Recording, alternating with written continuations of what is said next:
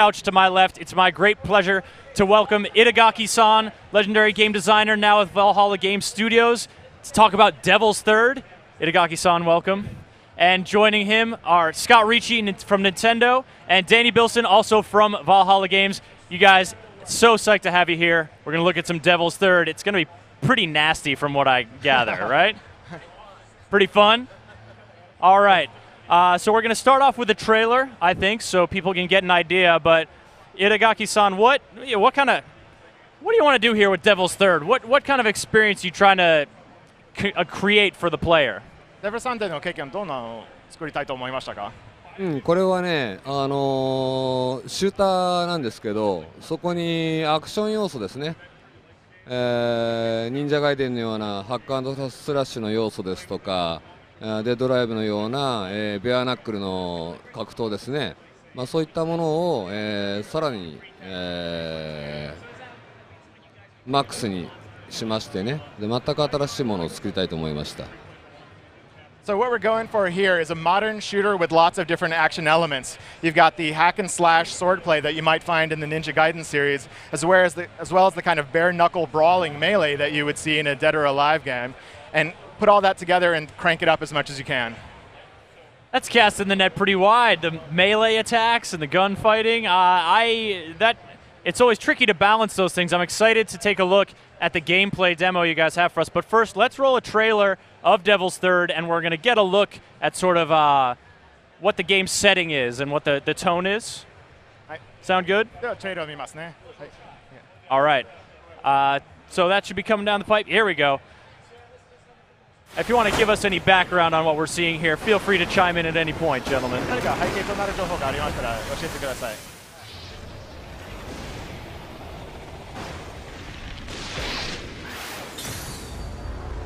Oh, that was just your sizzle reel for the studio? Oh, that was looking cool. I was like, wait a minute. We're on a ship here? It's Viking time? Oh, no. Now here's the cranking it up to as much as possible stuff you were talking about before.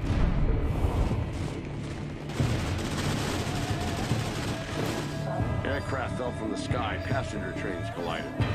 The Earth is not doing so well? Okay. All right, so competitive multiplayer, a big part of Devil's Third. And explosive as well, it seems.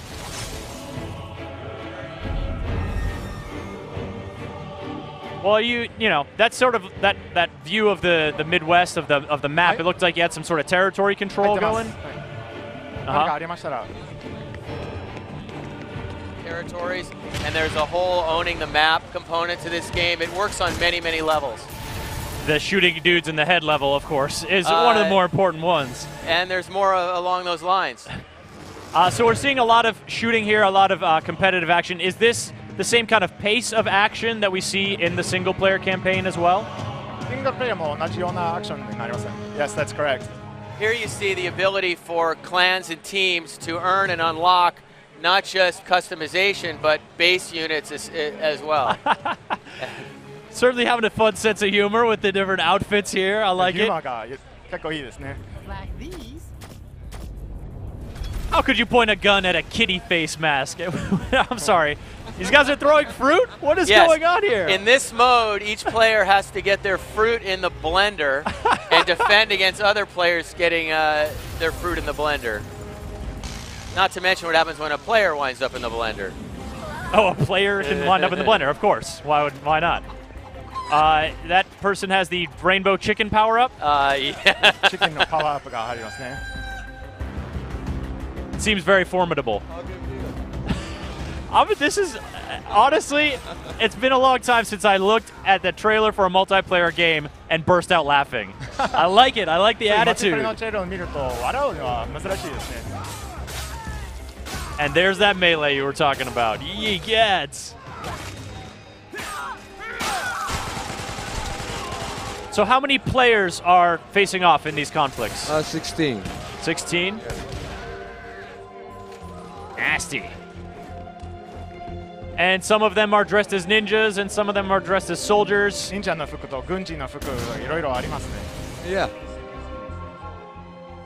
Yes, lots of variety in the So costumes. it seems like you guys, you know, having fun is a lot of a part of this game. 結構楽しんでるらしいですね、開発では。Not just the player having fun playing it, but also you guys having fun with video games and the video game conventions and different elements that go into them. That's right. It looks like we definitely had a good time. あれみんなにツイートでね質問するように言っといてこれで。Yeah, I try to remind everybody as often as I can not to take it too seriously and keep it fun. 見てみんなこうなんだろうってみんな思うと思うから先着順でね受け付けるから。And I'm sure there are a lot of people who are watching it are thinking, what is this? But we're happy to create those kind of mysterious questions in their minds. I think it builds anticipation. Yeah, you know, it's much better to look at a game and think, what is going on, than to look at a game and feel like you know everything that's happening. Because where's the mystery? なんだろうなっていうのがやはり興味ねえなよりマシですね。当たり前だよ。Of course. All right, so that was a look at the multiplayer trailer, and of course, this game is coming only to the Wii U. I think we're going to try to jump into actual gameplay of the single-player campaign now. 次はシングルプレイヤーのゲームプレイに入りますね。そうですね。じゃあ早速行きましょうか。はい。Yes, let's do it. So can you set it up for us? What is the setting for what we're going to be seeing in the campaign? まだその設定の背景となる情報は何かありますでしょうか？一回もう先にお見せしてからね。説明しましょう。はい。はい。So yeah, we're gonna go ahead and explain a little bit afterwards. 後で説明するということですね。All right. Here we see a guy, not exactly in a regulation uniform. 普通の軍人の服じゃないですね、これは。彼はもともとプリズナーなんでね。はい。Yes, he's actually a former prisoner. And why is he shooting the people other than the obvious reason that they are trying to shoot him? なんで彼らを殺そうとしてるんですか？USSR が崩壊したときに、どの国にも帰属しないで、武装した悪者たちがいたんですね。それがスクール・オブ・デモクラシーなんです。So after the fall of the USSR, a lot of these former Soviet military members who couldn't go anywhere else banded together and formed a terrorist organization called SOD, or School of Democracy. School of Democracy. That's right. That seems a little misleading. I don't know. いい名前でしょ？本当にデモクラシーなのかと。でその SOD スクール・オブ・デモクラシーが、現状のそのワールドオーダーを変更しようとしているわけですね。そのために、ケスラーシンドロームとあと EMP を引き起こしたわけです。So this School of Democracy has destroyed a lot of communication satellites with a debris field called the Kessler syndrome, and also ignited EMPs that have taken out the electrical grid all over the world, trying to destroy the current world order and replace it with their own. だからあなたはもう携帯電話を使うこともできなければ、アメリカは UAB ってわかるよね。UAB を使うこともできない。だからこういう風にクロスレンジでの、インファントリーのコンバットが始まるわけですね。So that means no one's able to use any of their electronics, cell phones, UAV, things like that. And in fact, no modern weaponry can be used, and so the world has to resort to these infantry-level skirmishes. Which, of course, involve giant swords. Absolutely. またたくさんの大きな刀も出ますね。Well, here we see some melee combat in action, and Itagaki-san, you obviously have a long history of melee combat, Dead or Alive and Ninja Gaiden. When you are taking it on for Devil's Third, what is the feeling you want to create, and how is it sort of different from what you've done in the past? まあ先のゲームと比べてどんなメレーコンバットを目指していたんでしょうか、デブスタートでは。例えばほら今自分の武器をぶん投げたでしょ相手に。だから今までの、ハッカー&スラッシュと比べてもね圧倒的にやれることが多くなってますよ。So you might have noticed a little earlier that Ivan threw his weapon to kill an enemy. And now he has no sword, so he's engaging bare hand and stole a sword and killed that enemy with his own sword. He's got a sword now. だからそのベアナックルの時は相手から今You know, things don't always go well for you when you try to steal swords from guys with guns. やっぱり But 武器を奪おうとするとたまにはそうなりますね。 what だか kind? ら武器を奪ってその武器で殺すこともできる、じゃあこれ止めてください。で次のステージに行きましょ So yeah, you can definitely steal enemies' weapons. We're gonna take a look at the next stage also. What kind of we saw the player get vanquished by enemies, but we also saw the player killing a lot of enemies. And what kind of balance do you want to strike here between? You want the player to have a lot of fun when playing, but you also want to make it a little bit challenging. What's a bigger priority for you? どういうふうに難易度をバランスしようと思っていますでしょうか。例えばプレイヤーが殺されるのは当然ですけど、10分には何回ぐらい OK とかそういうふうに考えているでしょうか。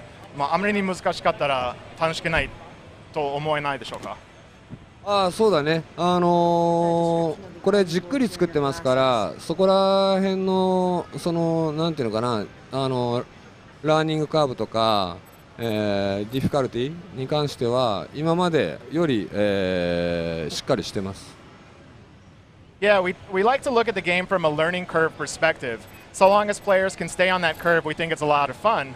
But if they start to fall off or if it's too steep, then you're running into problems. We want to make sure it's an enjoyable experience, and we're paying a lot of attention to that this time.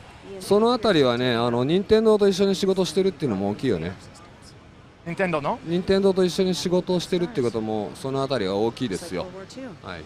And our partnership with Nintendo has been especially fruitful in that particular area. We found that we've been able to learn a lot from them and their expertise on that. Well, I'm interested to ask you about that because Devil's Third is a Wii U exclusive, and so when a game is coming to the Wii U, you have the capabilities of the Wii U at your fingertips. You have the Wii U gamepad with the motion sensing and the stylus interaction, the touchpad. Are there ways that Devil's Third is using these capabilities of the Wii U? Devil's Third は Wii U 専用なので、DRC とかモーションコントローラーなどを使いますか？ DRC は使いますよ。はい。戦場におけるそのインファントリーってインファントリーの通信ですとかね、あるいはさっき非常に大きいレベルでの北米をね舞台にした、クラウンベースの戦いとかあるじゃないですか。だからそういったところでの、コミュニケーションに使いますね。はい。So we are in fact building elements for use on the gamepad. Battlefield communication is going to be a really important part of multiplayer, especially because infantry needs to share information and communicate. And so all across North America, you're going to find these ground bases, and these forces need to communicate with one another to make their efforts successful. あなたさっき気がつきましたかね、B25、B25 が、爆弾だけじゃなくてプロパガンダのビラを巻きましたよね。プログラマーが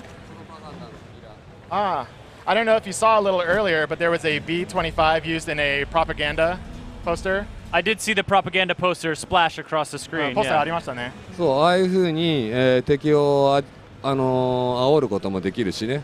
本当のその戦争のゲームなんですね。So part of the war effort is these various factions have to recruit people to join their side to fight and defend themselves against other factions. Now that sort of the battlefield communication, the different factions. Danny, I think that gets at what you were mentioning during the multiplayer trailer, that metagame of territory control. So is that a theme that connects the single player and multiplayer campaign? Yeah, well, both games absolutely exist in this same world, post-technology world, which allows, the most important thing in the base of this game is ranged combat, sword combat, melee, and we haven't seen it yet, but the stuff he's famous for is the way the control feels and the movement of the player up walls. The multiplayer game, honestly, is the only game I've ever jumped onto a friend off a rooftop and cut off his head. And it's a very unique experience and absolutely hilarious, ultimately, and its over-the-top nature and sort of parody of violence and violent art. That sounds like a pretty good way to acquit yourself in a multiplayer match. It really is. I mean, we played this game for a very long time back at the studio in Los Angeles, and the laughing, fun, more than the intense competition is combined with a lot of just good times and good humor by the nature of the mechanics he's given us to play with here. Speaking of mechanics, I notice occasionally when he's taking cover like this, instead of reloading his gun, he's just lighting up and having a quick cigarette. Well, sometimes he takes a drink too. You'll see. Oh, sometimes he drinks as well. Yeah, there's a lot of vices that have to be consumed in the rest moments of combat. You got to keep your energy up somehow, I guess. Yeah, you know those crazy terrorists. エネルギーを貯まるストラテジーですね。 Oh. That was a particularly brutal sort of slowdown. Oh, actually, now, sorry. Let's switch to the weapon. Let's talk about weapons, because the tomahawk, obviously very, you know, built to be thrown. The katana, maybe not so much. But will you be finding a lot of different weapons in the course of the level, or do you have to decide what weapons you want from the beginning? 命令の武器はいろいろあるそうですけど、トモハックならやっぱり投げたいと思いますね。そのうち投げるんじゃないかな、彼が。So yes, you can certainly throw the tomahawk. Yeah, that was nice. And this is, you know, I love it. It's not, you know, so many games like this with a cover mechanic, you just want to sit behind cover and pop out and shoot and pop out and shoot, but running at a dead sprint, sliding and then beating the crap out of a guy, that's pretty fun too. 普通のカバーシューターではずっとカバーのままでいられるんですけど、こっちはやっぱり走って殺したいというのですね。できますね。Yeah, you certainly do want to run around, but there are definitely some times when you need cover. Well, and sometimes when cover is apparently being blown up. Do you guys, with a lot of the emphasis on being over the top and having a lot of explosions, do you do a lot of environmental destructibility and stuff? で、環境のオブジェクトも破壊されるっていうのがありますか？特にマルチプレイヤーも、だから自分が作ったフォートレスが爆発してだから相手にやり返してください。 Yeah, you're definitely going to see a lot of destructible environments, especially in multiplayer, where people can customize their own fortresses only to see them blown up. Yeah, I imagine that would be a real heartbreak. お客さんはね、自分一人一人がフォートレスをたくさん持てるんですね。So everyone's going to be able to make their own camp with a fortress. で、カスタマイズできる。Yeah, we saw that in the trailer a little bit, moving around the buildings and placing them down. What is the goal of doing that?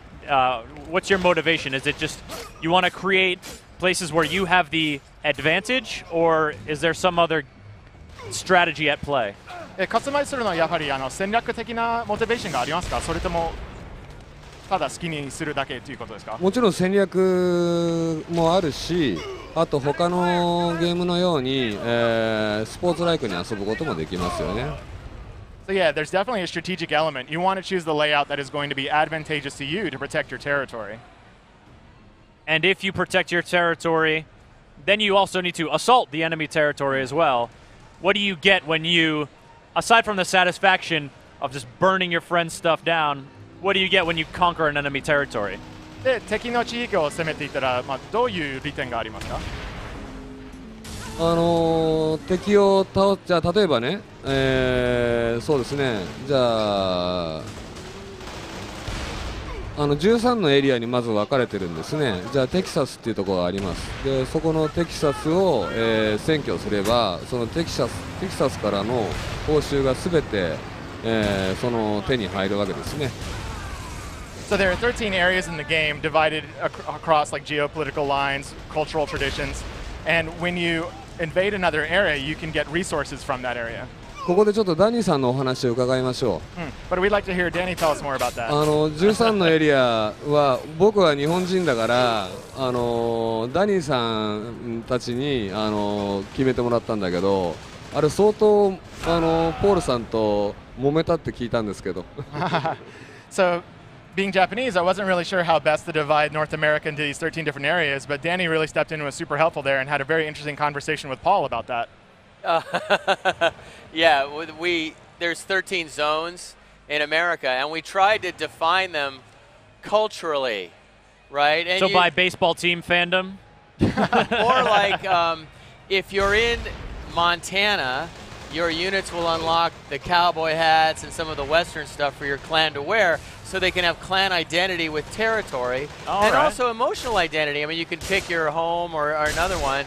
And we're also going to be building a European map for the European audience with the same kind of cultural tags in the assets. And of course, really important, all the multiplayer has a persistent economy, as you could see.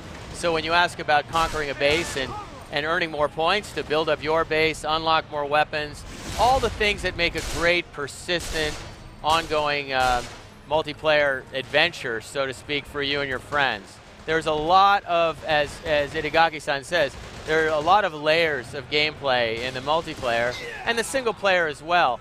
As you can see, there's areas, and like all great combat games, there are multiple ways to approach every encounter, multiple weapons to choose from, and of course, this, as you're laughing, this incredible... this guy's just flinging himself off the second story balcony.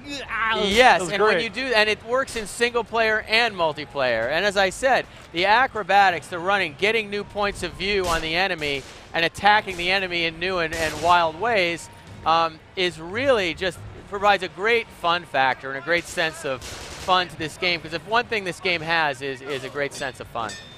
All right, Danny. Well, Scott, Danny, thank you guys so much. Itagaki-san, thank you for coming on stage and showing us Devil's Third and telling us so much about it. I can definitely see that sense of fun you guys are going for in this game. Oh, we got a little more fun to show you here, it looks like. Oh, really? What do you got up your sleeve here? Oh. And again, really important. All of these moves, as Itagaki-san's are super specialty gross. I'm sorry, what were you saying? They're super fluid, and you can interpret that however you want. There's a lot of fluids, but the control set is fantastic. And he's a master of the controller, and playing this game, it feels great. All different levels of players can enjoy the wild campaign. Excellent. Well, thanks again for coming on, showing off Devil's Third. Can you tell us when this game's going to be available and when, and of course it's going to be on the Wii U exclusively? We're currently in talks with Nintendo about release date, but we can't announce just yet. Fair enough. ご覧の通りね、かなり面白い形になってきてるんですけども、まだまだ磨き上げなきゃいけないところ、例えば敵の AI ねの挙動ですとか、そういうところはこれからぐんぐん良くなっていきますから楽しみにしていてください。We're really happy with how the game is shaping up, but there's just a few more things that we still have left to tweak, like some anime AI and things like that. But it's getting really close, and we're excited about announcing soon. Excellent. Well, I hope you gentlemen have a great E3. Thanks again for coming on stage. And folks, we are going to be back here live with Destiny in just a few moments. We'll be with you shortly.